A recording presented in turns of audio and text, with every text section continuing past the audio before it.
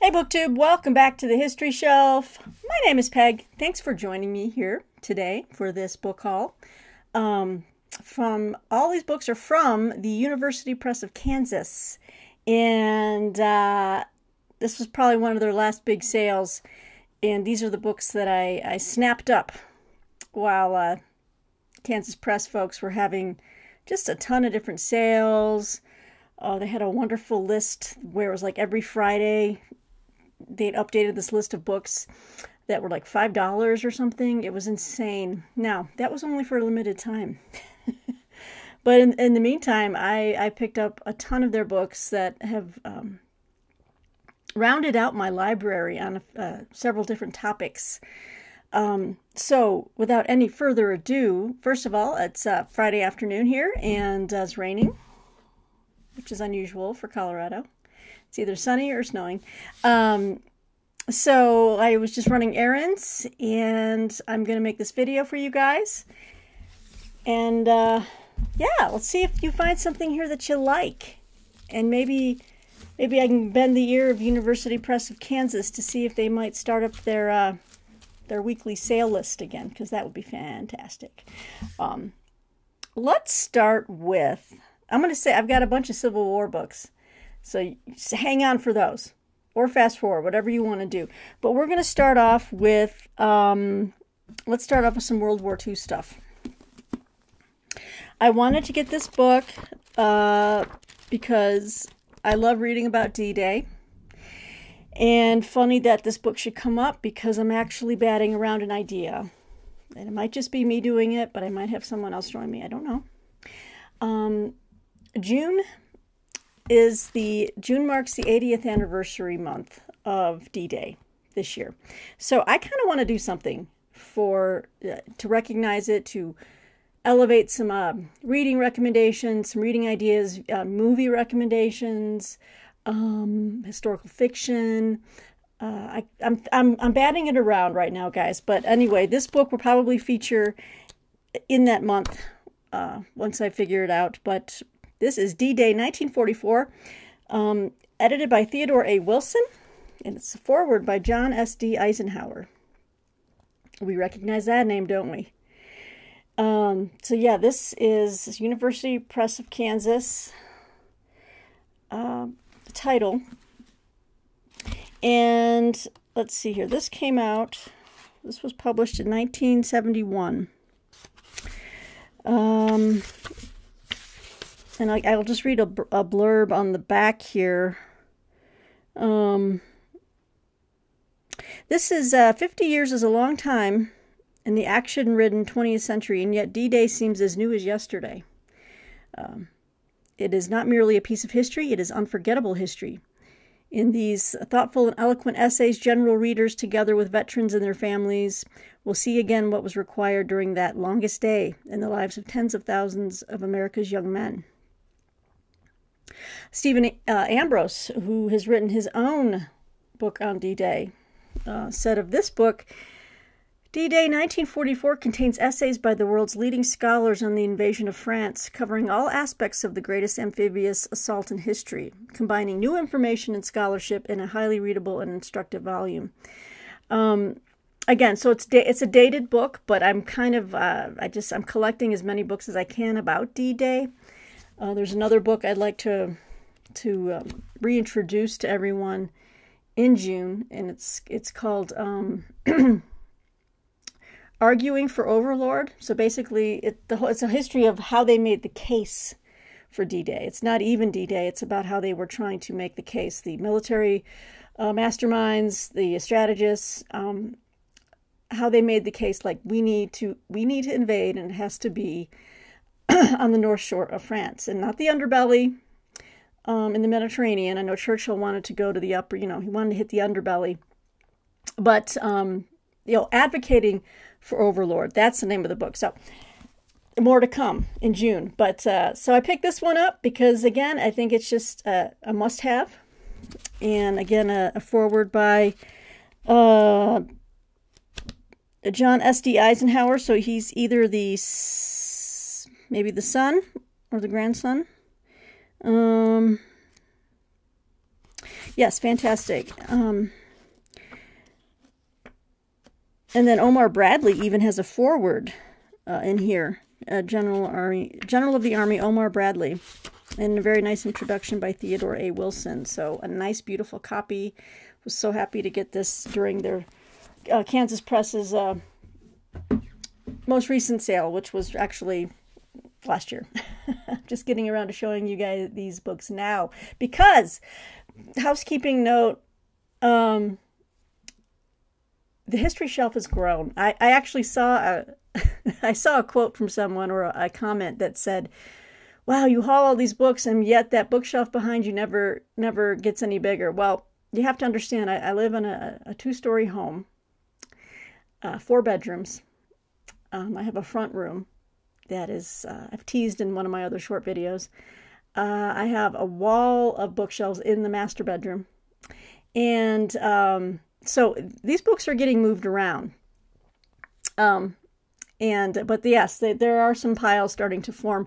So Peg, talking in third person, you know it's serious when I refer to myself in third person. Peg needs to buy, Peg needs another bookcase. I'm trying to figure out where that would look nice in the house. So, Martine's putting up with me. She's so sweet. But I did mail off a bunch of books today, too. So I'm trying to move them out as they come in. Also, housekeeping note.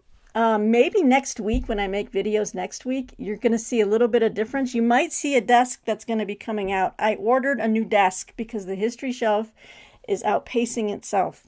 I am moving in a bunch of different directions, and I have a lot of work. And I need to have stuff on the side, and I need to have stuff over here. This little desk is not maintaining everything that I'm doing. But it's exciting stuff. I'm an editor. I'm an editor now, and as well as a freelance book reviewer. And I've got books coming in. I've got books I need to send out. It's just a lot of toing and froing here at the History Shelf. Exciting times. So you're going to see me, and I even ordered a new desk chair. I'm trying to make things comfortable because I spend so much time in this office and at this desk. So my new chair will have a headrest because I really kind of need that. And this mesh chair, this mesh chair, as you can see, it doesn't provide a lot of comfort, a lot of cushion for the bottom area. So Peg's branching out here, getting new things. Okay, back to the books. Next book I picked up. I should have. You know what? No, I'm going to do that in a separate video. I've been collecting the works of this historian, and this is another one of his standalones that I wanted to pick up. Now, I have his magnum opus 4-volume set on the Battle of Stalingrad, which is downstairs in another bookshelf location. I'll try to make a separate video on that sometime soon when I'm ready to commit to a reading project. It is a massive undertaking. Anyway, this is David M. Glantz and Jonathan M. House, and this is When Titans Clashed, How the Red Army Stopped Hitler. It says the revised and expanded edition. So I've got several of his books now. Obviously, the 4-volume set on Stalingrad, but he's written a lot of other books. I think he wrote a book on Barbarossa, but he's a specialist on the Soviet Union Army, the battles on the Eastern Front, and he's the go-to guy. So just a wonderful edition from University Press of Kansas. I'm just going to say Kansas Press, okay?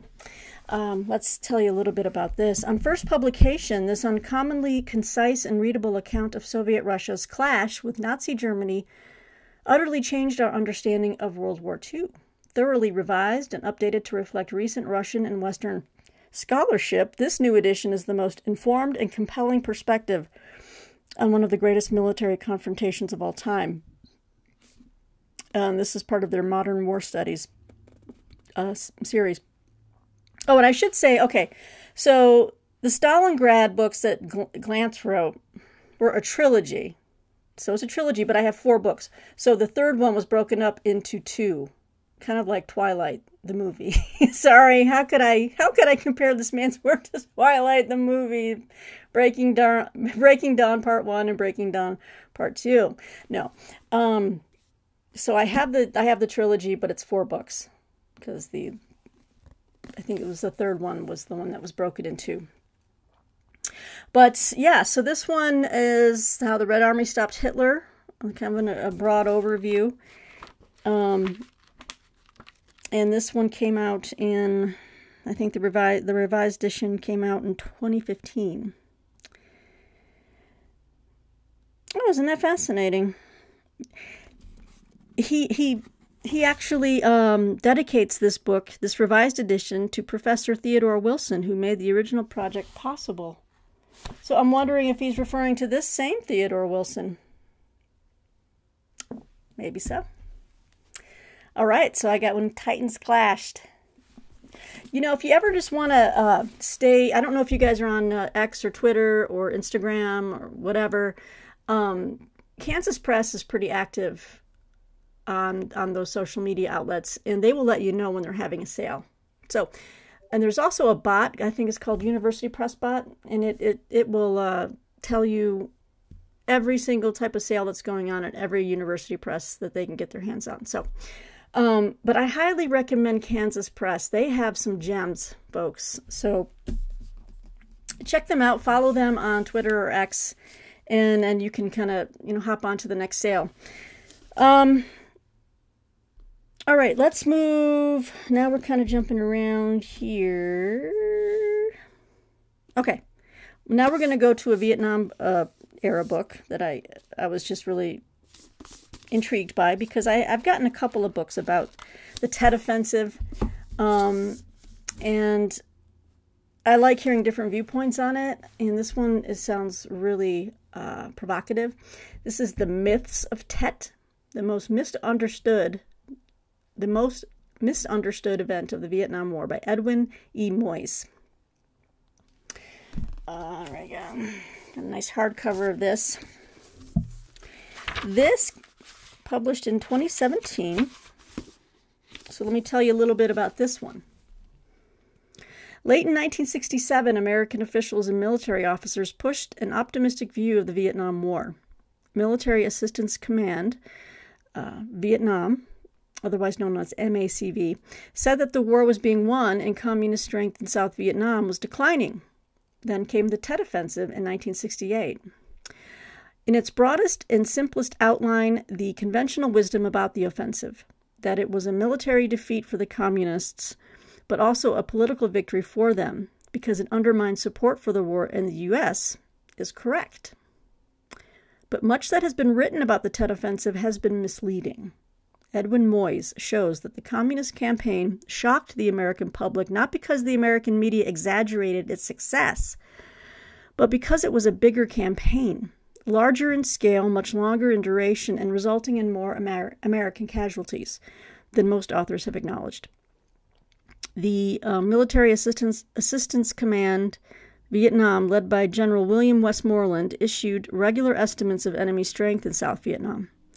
During 1967, intelligence officers at MACV were increasingly required to issue low estimates to show that the war was being won.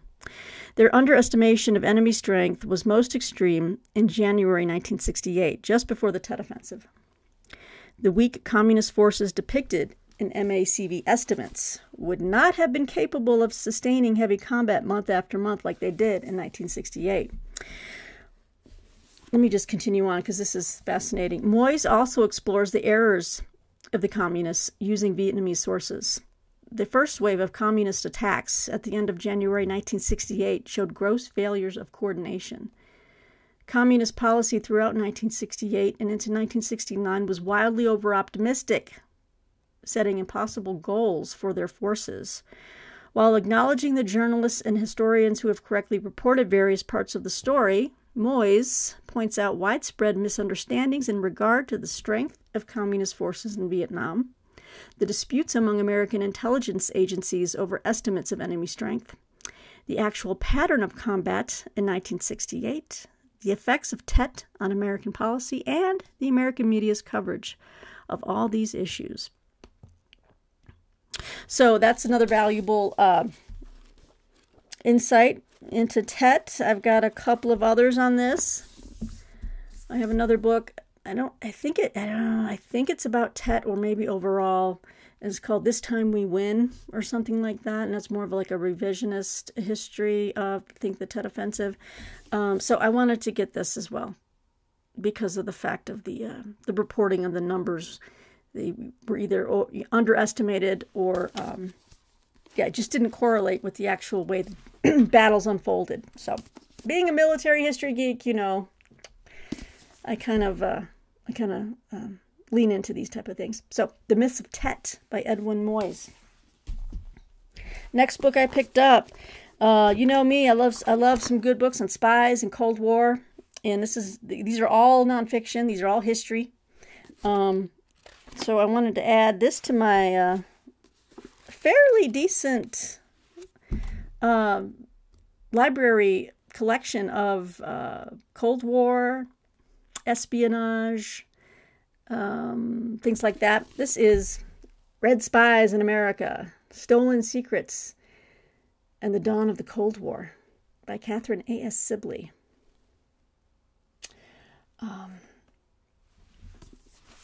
Not too big of a book there. Nice little paperback. Came out in 2004. And let's see here. Definitely have, your standard photographs. I don't have a blurb to read to you, but I think this is Ethel and what's his name, Rosenberg on the front here. Let's see here. I'm trying to look for the photo credit, but anyway, some of the chapters, we've got espionage in the 1930s, Soviet agents in the national emergency, 1939 to 41, penetration of wartime military industrial targets, Soviet spies, the atomic bomb, and the emerging Soviet threat, Cold War consequences of World War II espionage, and Chapter 6, Soviet and Russian spies since World War II. So, outstanding. Oh, we have a list of illustrations. These are all the folks that are going to show up in this book. We get Robert Oppenheimer. J. Robert Oppenheimer's on there. So, yeah. Looks pretty good. Let's see here if there's a good... Yeah. I don't know. I haven't read anything by Catherine A.S. Sibley, so it looked interesting, and the cover is just goes pow. Very vibrant. Catches the eye. Continuing on. Now, one of these books I had hauled in a previous, probably over a year ago. I had hauled in a previous Kansas Press book haul because, again, they were having sales for a long time. And I picked up this first volume. Well, then I was able to get the second volume in this last sale. So this is a duology from Alan R. Millett on the Korean War. And these are two beautiful soft covers. So the first volume we have here is The War for Korea, 1945 to 50. A House Burning. I can speak. Alan R. Millett. And then I picked up in this last round of books, the second book. It's by far the bigger one. From War for Korea, 1950 to 51. They came from the north. And I like how they they have one is in red and one is in blue. And it's just a very smart design. Very clean. I do like book design, book jacket design.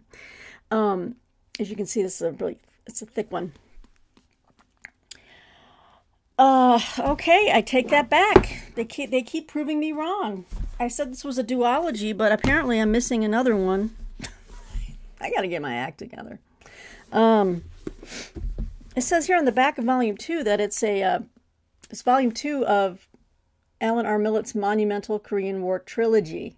I have problems. I have problems with trilogies, quartets, and duologies. I call them things that they're not.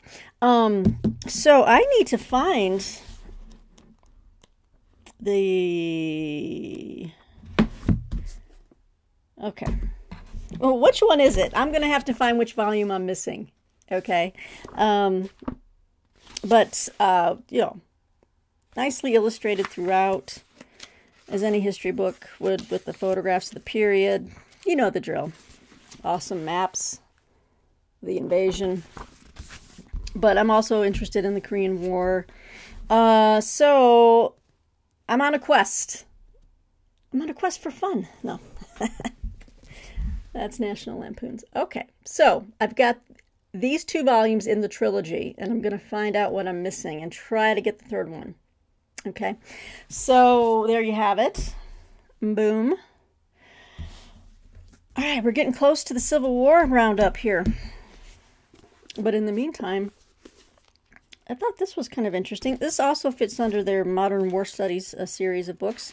This is Yamashita's Ghost, War Crimes, MacArthur's Justice, and Command Accountability by Alan A. Ryan.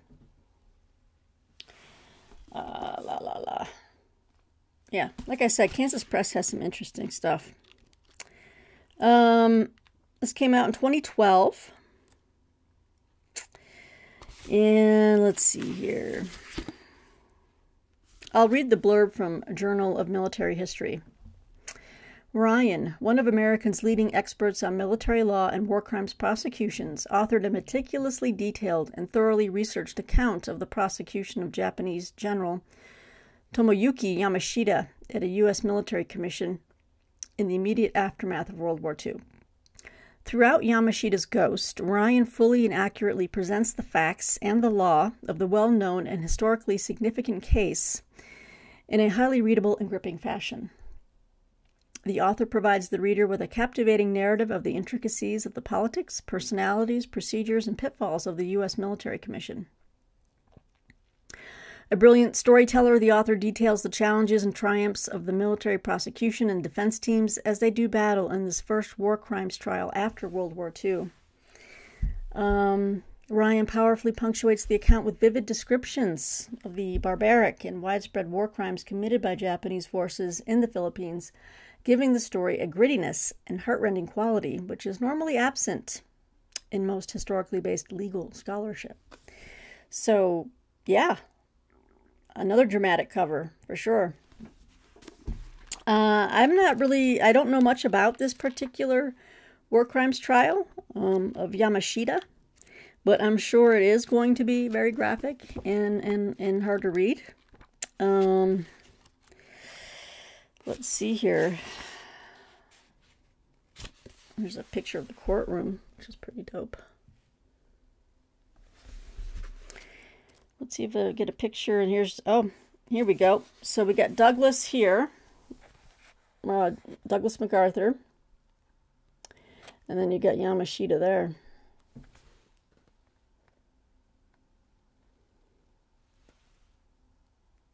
Yeah, does it look like he's missing a leg? Or is it... It's kind of crazy. Okay.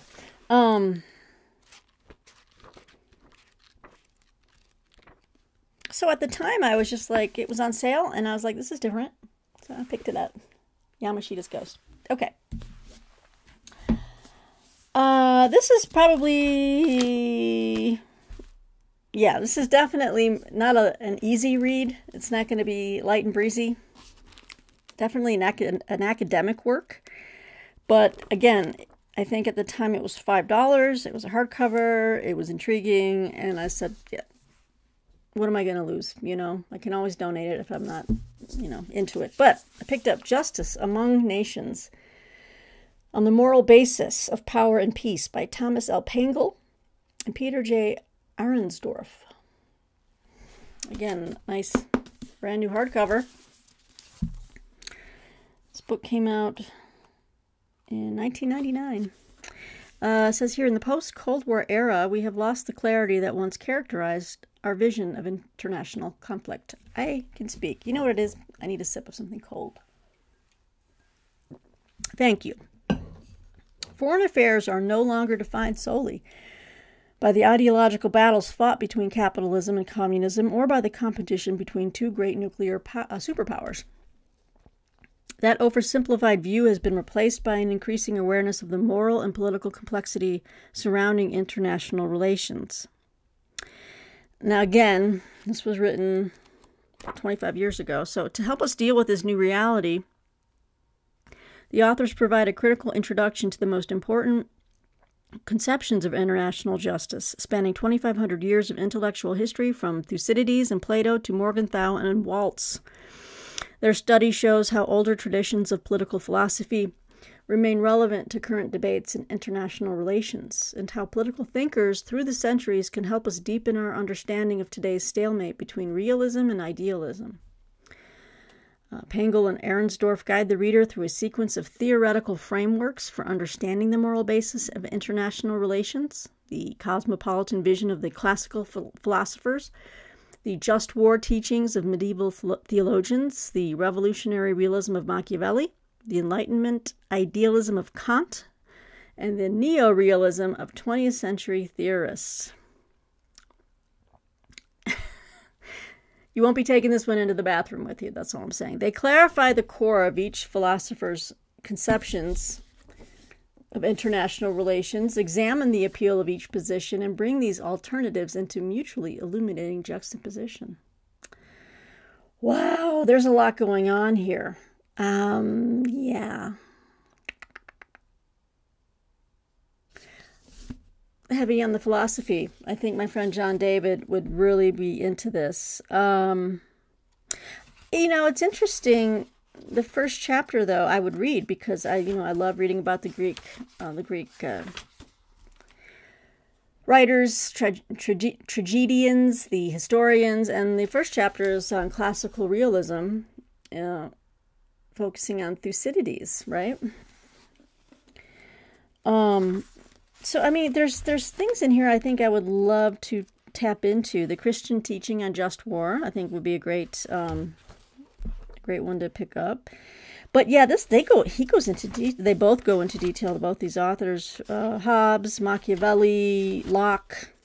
It's all here, baby. So, Justice Among Nations. All right, now we're going to get into some of these awesome titles, Civil War history titles from Kansas Press. I'm going to start off with these two. They're still shrink wrapped because I want them to be until I can find out where they're going to go on my shelf. But I had never seen this before, and this is a Rebel War Clerk's Diary. I've got 2 volumes. At the Confederate States Capitol, Volume 1, April 1861 to July 1863 by J.B. Jones. And this is edited by James L. Robertson, Jr. This is a very loose... I think they just kind of threw this on here. But yeah, it's John B. Jones's... his what he witnessed inside the War Office in the Confederacy. Stephen E. Woodworth says this is a classic of Civil War literature and an indispensable primary source for wartime Richmond and the inner workings of the Confederate government. Gary Gallagher has got a blurb on here. Yeah. I was intrigued. And it was $5, and I am a Civil War fanatic, and I read widely on that, and I love reading diaries. So, it kind of takes you into the belly of the beast in this one. Second volume is bigger. It's from August 1863 to April 1865. J.B. Jones. So I'm just going to leave the shrink wrap on until I get my brand new bookcase at some point so I can put these up. But yeah, you can only find these at University Press of Kansas, baby. So if you're interested, I'd go there now while they still have copies. The next one I picked up is Victors in Blue, How Union Generals Fought the Confederates, Battled Each Other, and Won the Civil War. by Albert Castell, and with Brooks D. Simpson, who wrote a great book, Triumph Over Adversity, about Grant, which I love. That was a long time ago he wrote that, but it still stands out in my memory. So Victors in Blue. This one came out in 2011, and goes over the usual suspects. Grant. A lot of Grant. We got Rosecrans in here. Sheridan, Sherman, Thomas, Meade, obviously. So I don't have like a jacket description to read for you, just the blurbs on the back, but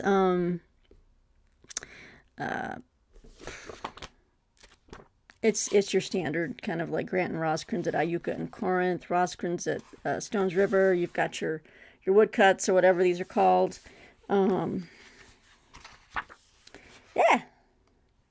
Oh, there's Thomas and Meade. That's my guy. Well, it's not Grant. Grant's my guy, but I really love George Thomas, man. George Henry Thomas. He was a Southerner, and he fought for the Union.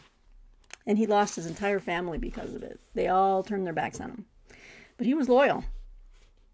And it cost him everything. I mean, he was one hell of a general, too. He was one hell of a fighter. You know what I'm saying? So, Sheridan, Sherman. So, a nice little volume on Victors in Blue. I'm a big fan of that. Yay! Then I've got a few books on Grant. I did not know about this one, and then I saw it, and I was like, I have to have it.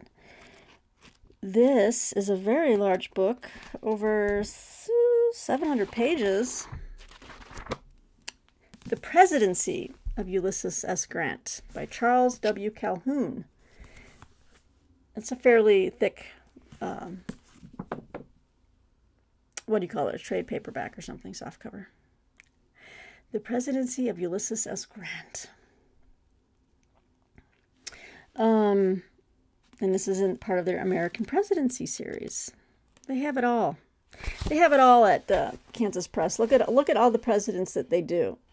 Right? They're doing. That's amazing.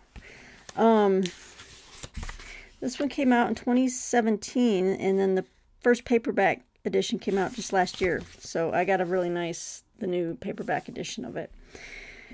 Let me just read a blurb. It says here, this extraordinary history helps restore the reputation of a genuine American hero. This volume, the first to cover the Grant presidency in over 2 generations, is a window on 8 years of success and attempts to reconcile sections of a country still at war with itself.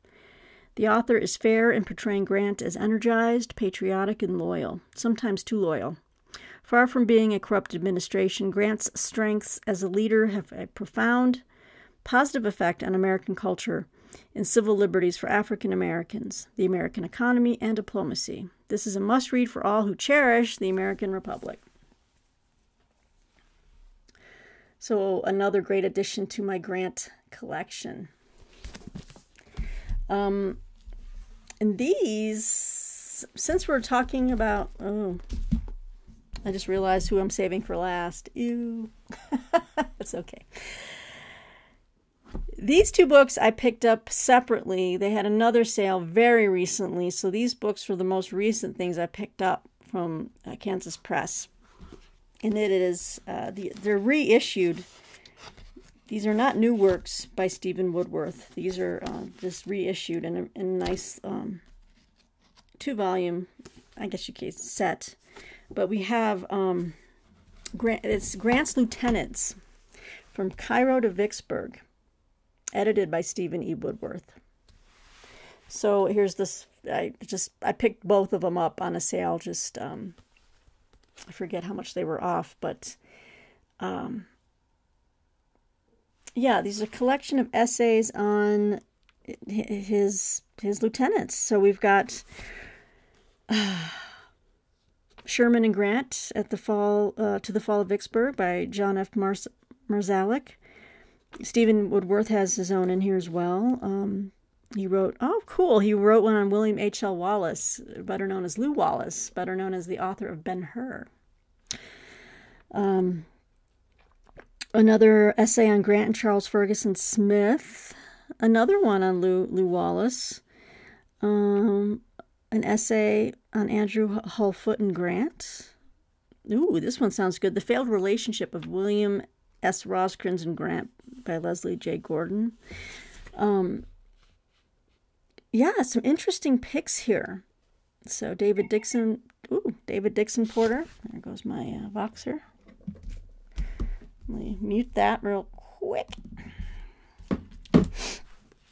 So this first volume is From Cairo to Vicksburg, and then the next one I picked up is From Chattanooga to Appomattox. So, and again, nice little mixture of blue and red here. And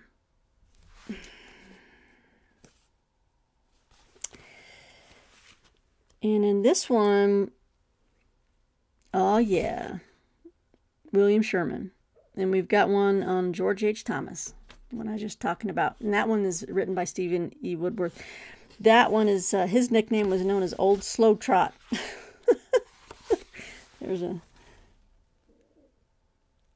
Yeah, that's awesome. We've got one on George G. Meade, O. Franz Siegel, Benjamin F. Butler. They're all here. David Hunter, Lew Wallace, Horatio Wright, Philip Sheridan, Edward O.C. Ord, and Henry W. Halleck. So, again, 2 must-have editions for my Grant and Civil War library. Very, very happy to have these. Now, this book here, I think this will seal the deal. I don't need any more books on this person. I think I've got all the major ones. But I didn't have this one, and I'm like, well, let's just go ahead and get it and round it out and call it good. But this is Jefferson Davis, Confederate President, by Herman Hathaway and Richard E. Berenger. I've got a hardcover biography downstairs. I'm trying to remember who wrote it, but it was like Jefferson Davis American or something like that. That was the most recent one I picked up. Oh, I picked up one written by, was it William Calhoun? I'm trying to think. I have a few biographies now on Jefferson Davis, so I think I'm done. I'm not going to be buying any more. I don't think there's anything more that can be said about the bro.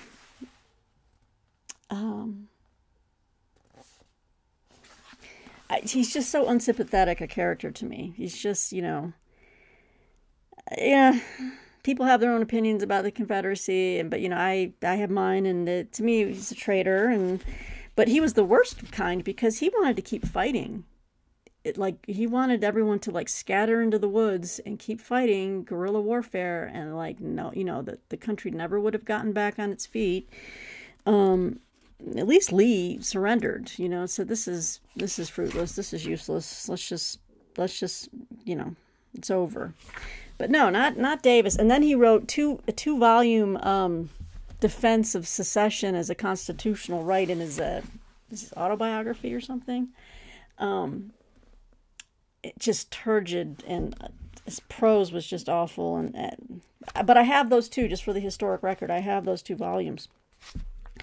But yeah, he is the most, what would you call him? An unreconstructed rebel? I mean, he definitely was. And, I read about people I don't like because it's part of history. I mean, hell, look at all the books I have on Hitler, Stalin, Mao. Again, my minor is in, totalitarian, murderous despots, you know what I'm saying? And anyway, but I like to understand what makes people tick, if we can ever get to that revelation, But yeah, he's a strange one, Jefferson Davis. I don't like him. I don't like him at all. So that rounds out my recent, somewhat recent. These 2 were recent. I picked these up very recently, but these are the latest Kansas Press titles that I picked up for my library. And I can't say enough about them. They have a wide variety of books on their site, as a history. Just check it out. I love university presses. I'm always there for it. I'm always there to support and to purchase and to read. I enjoy these books so much. So let me know what you think of these in the comments below. I love hearing from all of you. I am off now to do some reading and writing. I think the rain has stopped. This weekend, we may get to putting together the desk. Martine has graciously offered to help me with it because it is a big undertaking. This room could be wrecked for a little while because I'm going to have to move the big bookcase, which is off camera right here, floor to ceiling. The new desk is bigger, so I'm not going to have space for this bookcase anymore, which means all the books that are on there are going to be stacked somewhere until I can move it and maybe purchase some new, a couple more bookcases. Man. Woo! So there you have it. It's going to be a fun weekend. We'll see. It may not get done. Hopefully it will, because I need working space over here. It's crazy. Anyway, guys, I just miss just chatting with you as much as I can chat looking at this camera by myself. But I know you're out there. I know you're seeing me. All right. Also, let me wish you all a happy Easter coming up on Sunday. I know today is Good Friday, and I was thinking of going to a service, but I worked until 12, so I couldn't make it out to a Good Friday service. But anyway, if I don't post a video before Sunday, I just want to wish you all happy Easter, and happy weekend, you know, whatever is your, whether you believe you're a person of Christian faith or not. I just want to wish you a good weekend. And to all the my fellow Christians out there, happy Easter. Have a blessed Easter. And yeah, I hope to hear from you guys. Let me know what you're reading and what you think of these books. And check out Kansas Press. They have a lot of great stuff. So until next time, BookTube, thanks for joining me here on the History Shelf. We'll be back sooner than you know it.